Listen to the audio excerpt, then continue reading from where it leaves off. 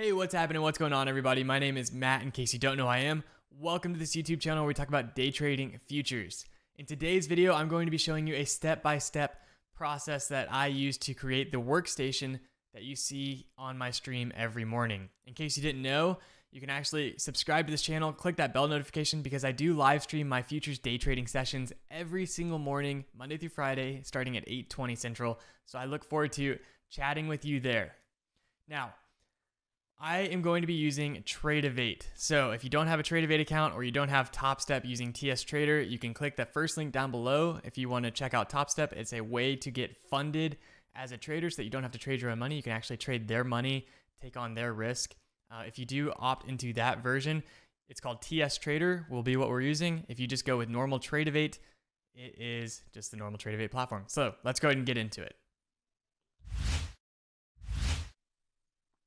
All right, so first off, what you're going to want to do is click in the top right corner of your settings up here. It's three little bars. You'll click that, and then you're going to go down to application. Now, if you're in TS Trader, you're not going to see all these different options. This is my Tradevate account, but if you are on TS Trader, you're still going to see application as an option. So once you go to application, you can set up. I have my theme as dark. Again, very, very basic, but we're going step by step. So I have my theme as dark. I always have my privacy mode enabled just in case. Next thing you're going to want to do is go to add-on tools. Now, the two options that you're going to want to select are advanced charting and free indicators. In order to add these, you're going to go to activate more add-ons, click that, and then you'll go down to free indicators and advanced trading, and all you do is you click activate. They do have other things in here that you can play around with, but for what we're caring for right now, we want free indicators and advanced charting. What this allows is different candle styles, and then free indicators gives us volume profile, which is super important for us, right? So that is the first step. Now we can go in here. Since I'm going to be building this from the ground up, we can actually just go ahead and cancel out of everything. I'll close everything here. Actually, first off, one pro tip that you might not know yet, if you go to add modules up here in the corner, if you create a template, which is what I have here for my workstation, you can actually download it so that you can basically have a backup copy. If something ever happens to your cloud and your workstation gets deleted for some reason, you can store a downloaded version of this so that you can just next time just upload it. And to do that, you just import it from file, right? So I went ahead and did that just in case. And now we can go ahead and exit out of all of these different workstations and we can build it from the ground up. So first things first, I'm going to go to add modules. I'm going to grab Performance Center here, and I'm just going to drag it on. This is how I see and track my P&L on the day. This is what I'm always showing on stream, how you see commissions and the different graphs on your winning percentage, etc. So Performance Center, just going to leave it as is the way that is. Next, I'm going to grab the DOM or dome, whatever you want to call it, right? So right here, I'm just going to drag that and drop it right here. Next thing I'm going to do is go back in and I'm going to add a chart. And what I'm going to do is drag it right here. I'm just going to drag this down like that. Drag it all the way down. Drag this over in the corner. So now it's starting to look a little more like normal, right? And all I'm doing is just dragging and dropping. Next, I'm going to just add one more chart in here, just so that we have our NASDAQ section and our ES section, and then the DOMs for both, and then our Performance Center down here at the bottom. So this is the basic block of what we're doing, right? So in order to add stuff into here, all you do is you just search for the symbol. So for me, I'm looking for the NQ, right? NQZ is the current contract, so I just select that. It's going to pull up my chart. I'll go ahead and get rid of all of this stuff. Actually, I'll leave it on for just a second. And then we care about the ES here, right? And then we'll do the same thing over here. NQZ, select, new tab for ES, select. So now I can go back and forth between the two. For our DOM settings, I go to, you just click this little settings cog up in the top right corner. I realize my face is in the way. There we go. Settings in the top right corner. And I have show bid ask histogram selected. I also want to show estimated P&L selected. Histogram values also selected. So I just click save and that will apply for both. That's it for the DOM settings. Now, we do have a lot of NASDAQ charts that we look at. So I do have the 5-minute here. I also want to see the daily. So in order to do that, I just change this time period to daily. And everything I'm showing you here will be the same on the ES. I'm not going to go through the ES, but it's the exact same thing. I'm going to go ahead and add the NASDAQ again. This time I'm going to be looking at, again, time period, and I'm going to go to range, and I'm just going to change this to a 22. I get asked all the time, why a 22 range?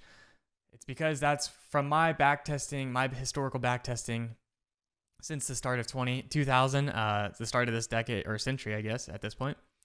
It's been the most consistent based off volatility that I've found that works with my strategy. That number can be whatever you want. This is just a starting point for you, right? So 22, click save. It's now opening up a 22 range chart. And then we can go ahead and add a 1 minute as well. Okay, so we have our 1 minute, our 22 range. This is the heavy hitter, and then the NASDAQ 5-minute as well. Let's go ahead and take off all of this so it looks just as bare as possible. This is our 5-minute chart. First thing that we're going to want to do is add cumulative delta. If you haven't watched the strategy video, you can watch the strategy video on how I use all of this information in a real-time manner. But again, this video is just about setting it up. So what we're going to do is go to indicators, volume-based, cumulative delta, save. There it is. It's added in there, right? I tend to drag mine down a little bit just so it looks nice in comparison to chart size. Next thing I'm going to want to do is click the grid little square button here. Select that, and I'm going to select histogram. That's going to show you the volume over here on the right side. This is from 5 o'clock central, so the open through the close of the next day. I'm also going to show you in just a second how to change the colors on this. At the time of this filming, it is not possible to change this inherently. They are working on an update to do that, but I'm going to show you a workaround on how to change these colors. Next thing you're going to want to do is add VWAP. So again, go to your indicators, volume-based VWAP. I like mine to be blue. So I just leave the color there and click save. The next one I'm going to do is add my CAMA. So in order to get CAMA, the Kaufman Adaptive Moving Average, you're going to go to Explore Community Indicators down here at the bottom. Click that, type in KAMA, and just click install on the P2F Kaufman Adaptive Moving Average. Once you click install, it will appear here under paid to fade, Kaufman Adaptive Moving Average. I'm going to leave these standard and change the color to purple. Great. Everything's starting to look good and come together now. Next thing I'm going to want to do is go to indicators, free indicators. This is what we enabled earlier. Free indicators, volume profile. This is my standard. Actually, this is not my standard, so this is good. What I'm looking for here is the daily. So I care about the regular trading hours during my volume profile. I like my point of control to be yellow and it's enabled. That's good. I like my upper value area to be green. I like my lower value area to be red. And we want to enable that as well. I take off the volume labels there.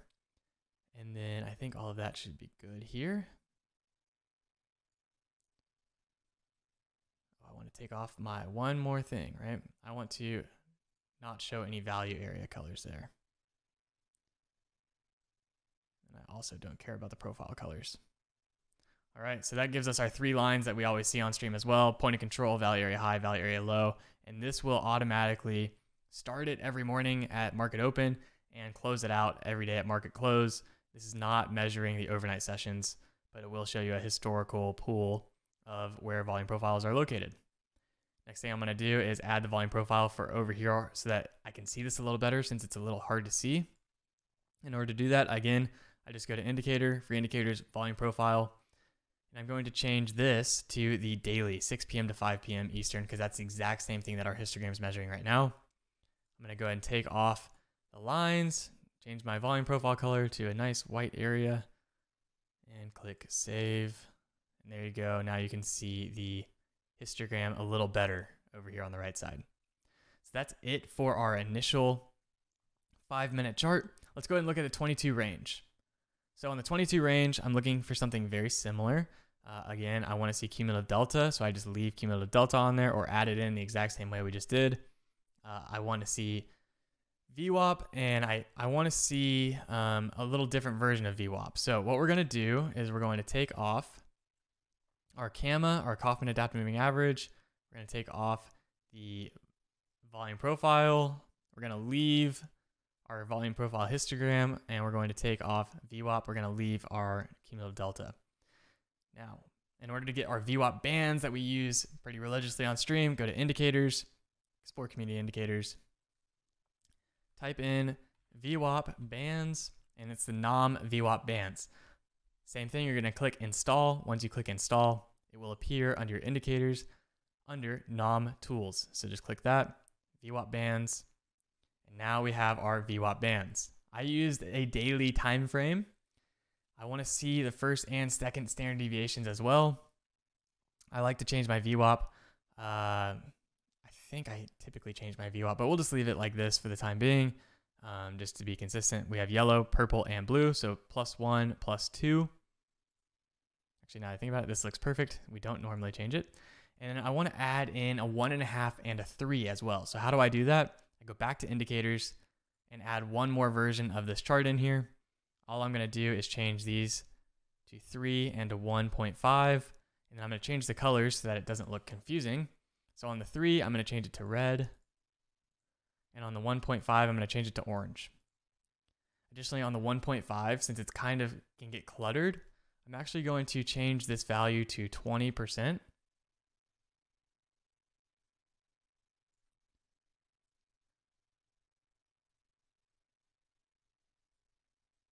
And then I'm going to change this to a dotted line. So when I click save, you're going to see it pop up, and you can see how the 1.5 is not as aggressive in your face as the other colored lines. And this is just to show like the big important 3, 2, 1, and then the 1.5 is just kind of there. So you can play around with how you visually like it. This again is just how I visually prefer to see it. So this is a 22 range with VWAP bands and cumulative delta all laid out for you. The 1-minute chart is going to be the exact same as the 5-minute. On the ES, the 5-minute is going to be the exact same as the NASDAQ 5-minute, so you can set it up exactly the same. On the range chart, I use a 6 range on the ES. I'm still playing around with it to decide what I like best, but I use a 6 range, and then I set it up exactly the same over here as the NASDAQ 22 range bands chart. So that is how I set up my workstation for Tradevate. If you're interested in Tradevate, just go to their website. You can see how to spell it over down here in the bottom right corner. Or you can do it through TopStep. Setting this up through TopStep is going to be the exact same as you just witnessed. You're just going to be using TS Trader instead. TopStep Trader, it's their preferred application. It's going to look visually exactly the same. So again, if you are interested in earning a funded account and being able to trade with someone else's money so that you don't have to risk your own, first link down below in the description. So I hope this video helped you. If it did, make sure you press that thumbs up button down below. Make sure you press that subscribe button down below, and I will see you on stream every single morning, Monday through Friday at 8:20 Central. Have a great rest of your day. Peace.